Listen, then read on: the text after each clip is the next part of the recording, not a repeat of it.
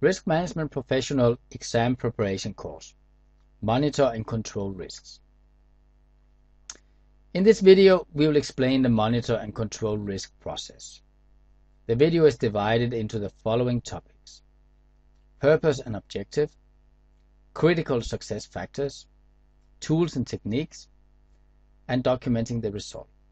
And tools and techniques, like for the other processes, is one of the key exam topic. So that's why we have the yellow marker here. So those who's taking the exam, please study extra in this section.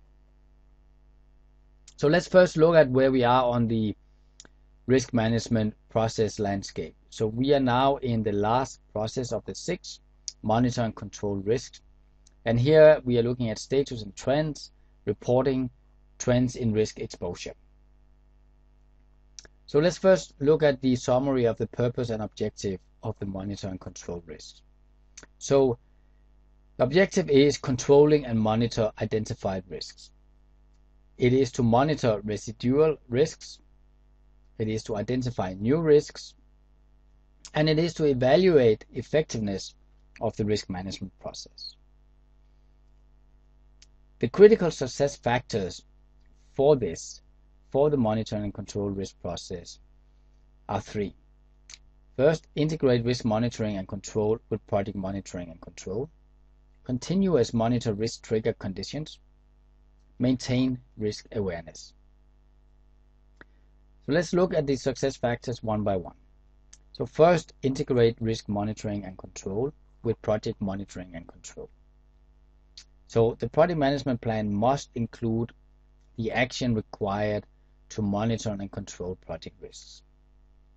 The project management plan should be set up early in the project planning cycle and should include the initial risk responses after the identified risk process. The project schedule should be updated after the planned risk planning. So this is the last 2 bullets here is really in the early stages. As you get through your planned risk response, this becomes obsolete.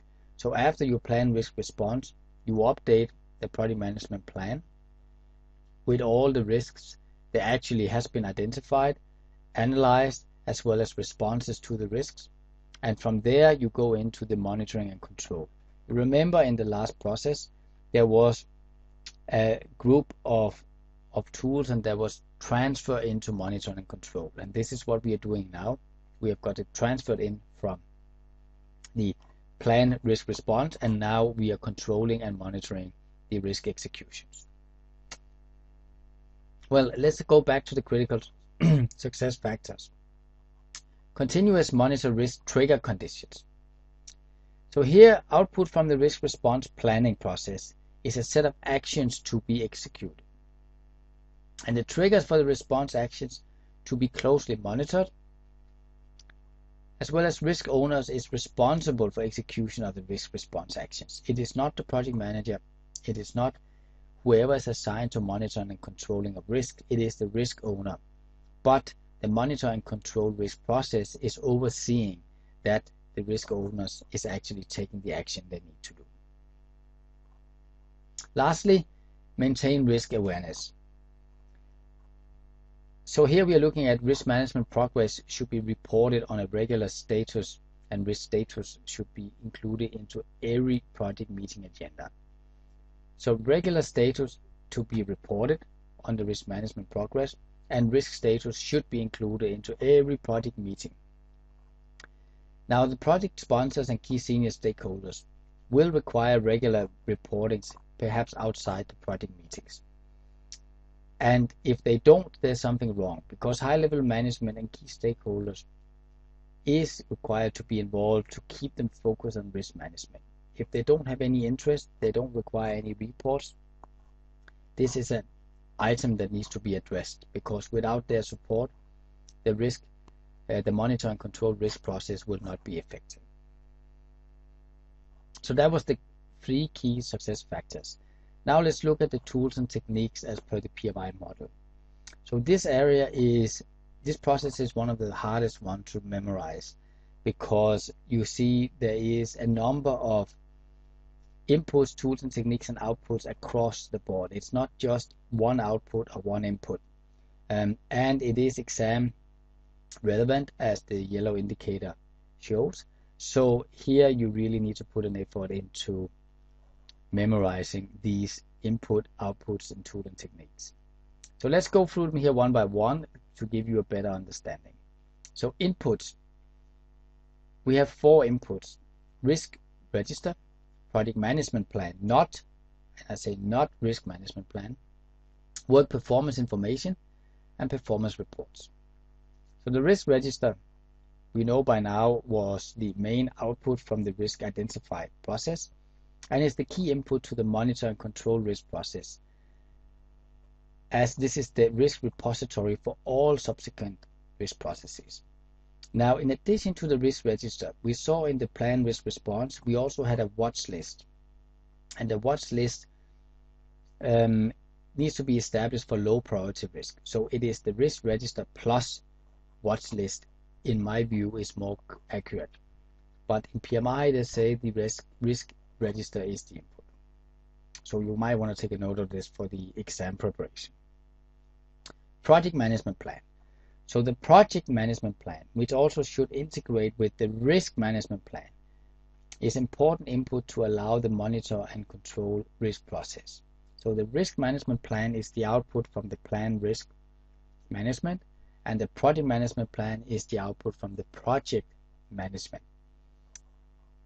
Both is required, as this is the structure for which you apply the monitoring and control process to. Work performance information. So work performance information relates to results, must include it but not limited to deliverable status, schedule progress, and cost incurred. So this is all performance measurements which make up the work performance information that you need in order to determine your monitor and control process. Performance reports. So performance reports take information from performance measurement and analyze it to provide project work performance information, including variance analysis, earned value data, and forecasting data. So earned value data is only if you are applying the earned value method on your project. If not, you will not have the earned value data available. So this is also project performance matrices, which will tell you where you are in terms of your project performance. How is your project progressing? And the progress is important, as some risk might be contingent of certain effects, so certain deliverables is done, or certain phases. So you need to know how far are you in the progress of your project to reach the different triggers that you might have added.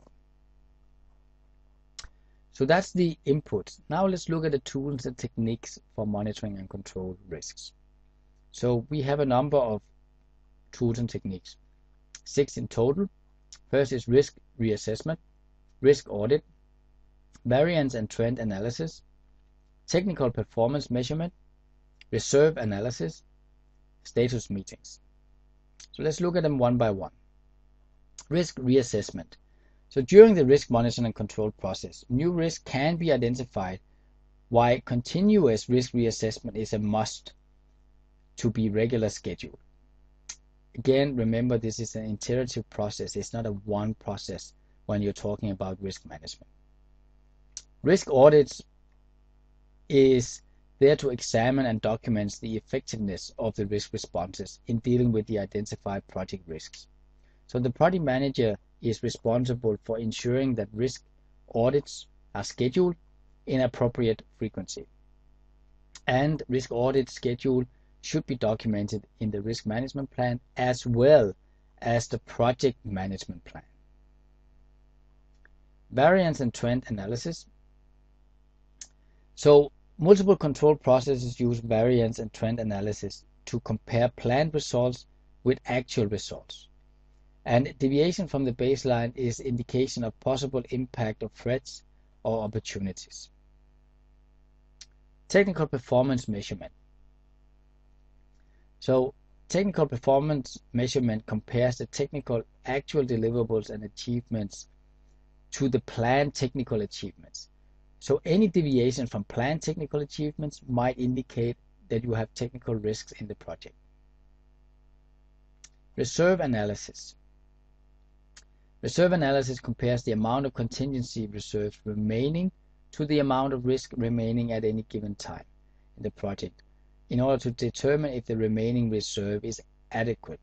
So if as you go through the project life cycle, risk is created, risks are closed, risks are changed in probability and impact, and it's important that you compare that risk picture with what you have in your reserve, your contingency reserves.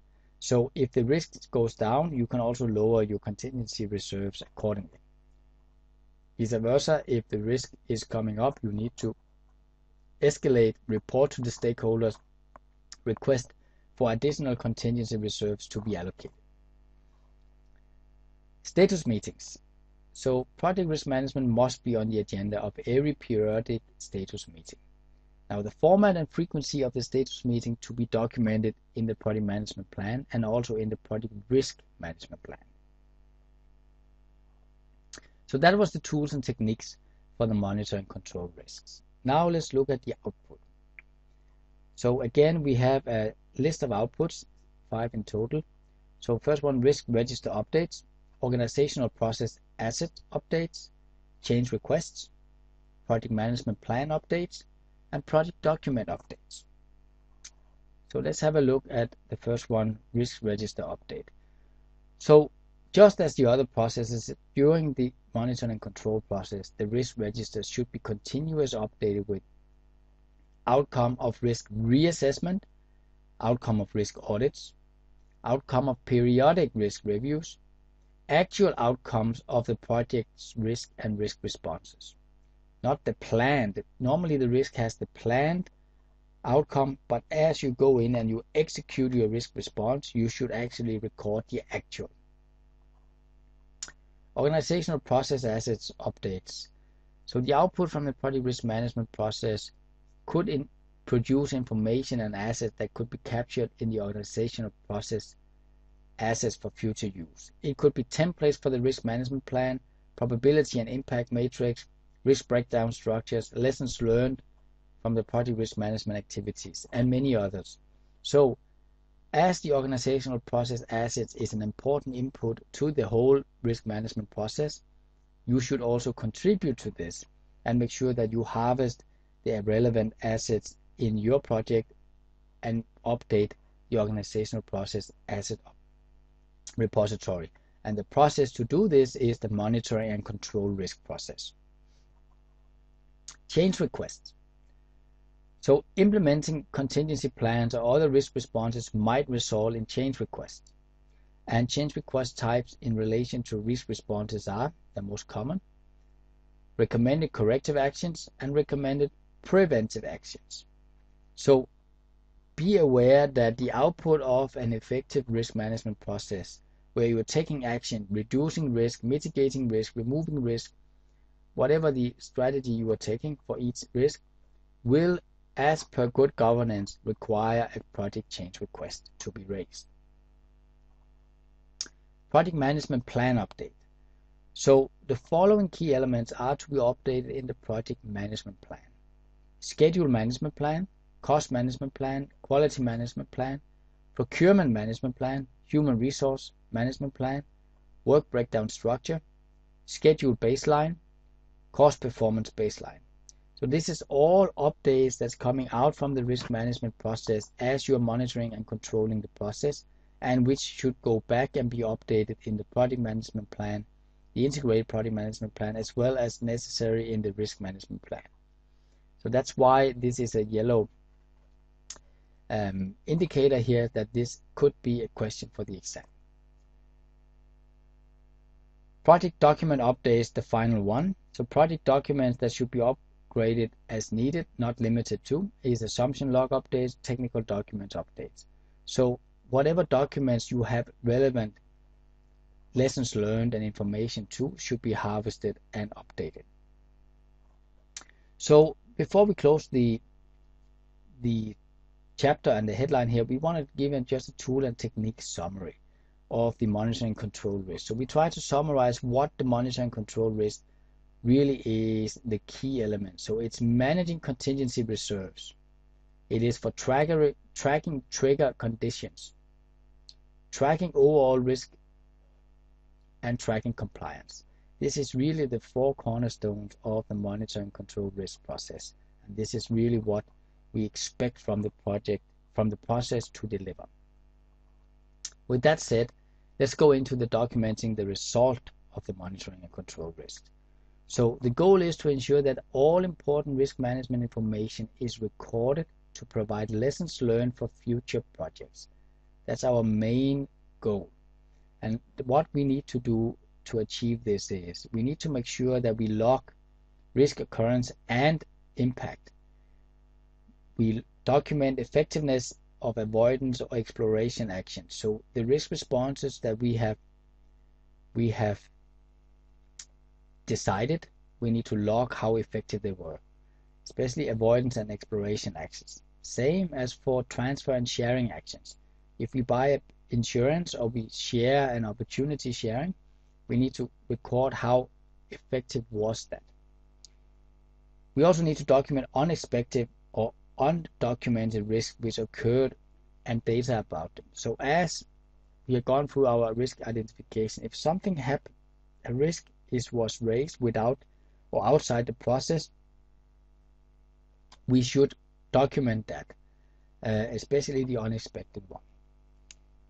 Also, effectiveness of risk mitigation and enhancement actions, not just the sharing or avoidance, but all the mitigation actions and enhancements should be recorded. Occurrence of accepted threats or opportunities. Again, this is linked to stakeholders' risk attitude and risk tolerance. We should document the occurrence of accepted threats and opportunities.